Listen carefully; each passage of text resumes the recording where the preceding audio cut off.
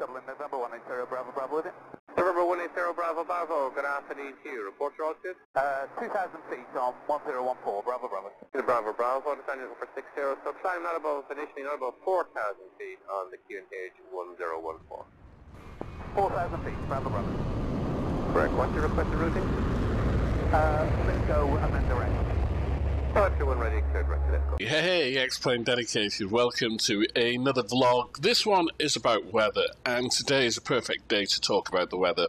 This is Bristol Airport, and as you can see, visibility is down to a few meters, and this is real time, okay? Now, what I'm going to talk about in relation to weather is FS Global Real Weather and Skymaxx Pro version 3, okay? And there's been a lot of questions I've noticed this weekend around weather engines, weather, Skymaxx Pro and FSGRW. So I'm going to try and take us through some of the issues, well not issues, but some of the things that we need to know about two programs. First of all, what you're seeing here right now is X-Plane 10 with Skymaxx Pro version 3 running. That's all that's running at the moment, Skymaxx Pro version 3, and the weather is being taken from the X-Plane servers, okay? So that's it. That's all that's running at the moment, and as you can see, it is extremely foggy. I'm just going to take us to the limits. To about there. All right. So there's nothing else running. I haven't got VATSIM running. I haven't got FSGRW weather radar running. All that's running is X-Plane Skymaxx Pro version 3, and it's taking the weather from the internet. Okay. Right, so, explanations. FSGRW, or FS Global Real Weather, is a weather engine. Okay, it is a weather engine, nothing more. What it does is it gathers data from weather stations around the world. I can't remember how many thousands of weather stations it is. I think it's 14,000 different weather stations, but it gathers information from the nearest weather station to where your aircraft is located, and it generates the weather for the airport and upwards, and gives you winds aloft and weather aloft, etc., etc. Okay, and that's all it does. It's a weather engine, and so it gathers that information, and it creates the weather around your aircraft from the local weather station. So if I was to turn it on now, it would generate the weather at Bristol. Skymaxx Pro version 3, in essence, is clouds. It's not just clouds, but it's lots of other environmental imaging, okay? And I'll turn it on now so you can see. So if we just go to settings here, and Skymaxx Pro configuration, okay? So these are the different factors within Skymaxx Pro version 3. So you've got clouds, crepuscular rays, those are the God rays, so when the sun shines through clouds, you get those rays, okay?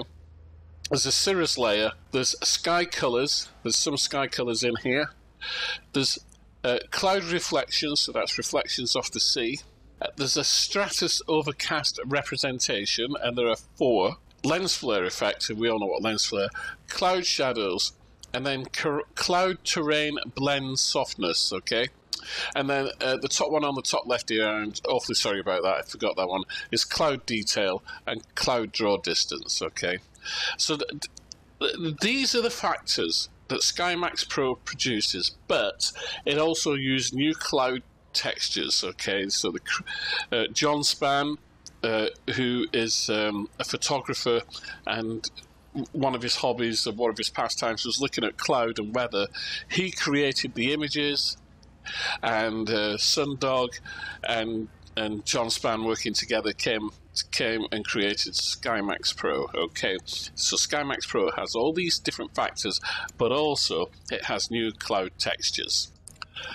So I'm going to turn on FS Global Real Weather now, and it'll take a second to boot up, but I'll be right back. So I've just started FS Global Real Weather. There's the nag screen gone off, and this is what we start up with, okay? So welcome to FS Global Real Weather.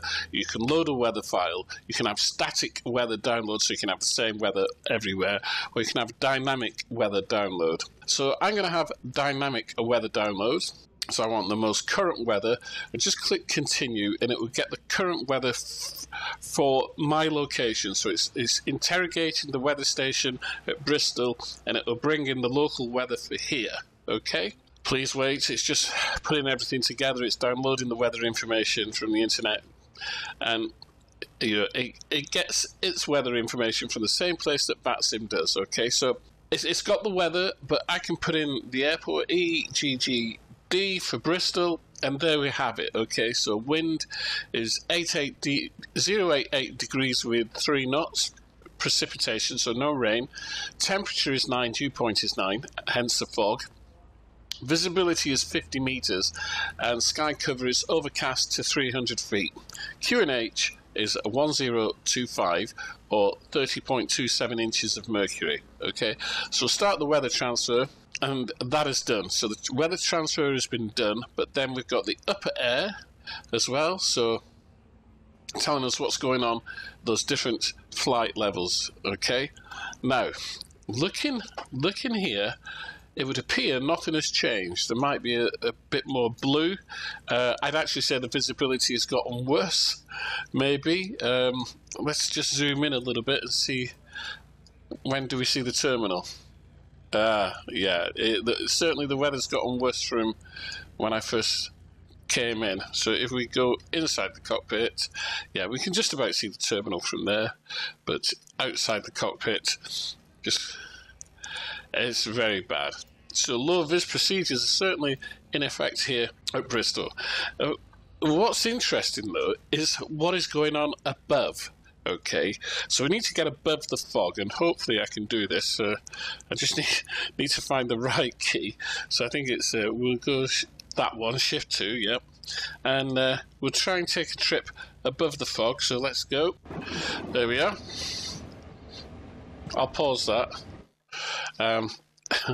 That's at 3,000 feet, and it's still not much better, is it? We're probably in cloud. Okay, we'll go back to Bristol, and you'll see that once back on the ground, the fog will reappear.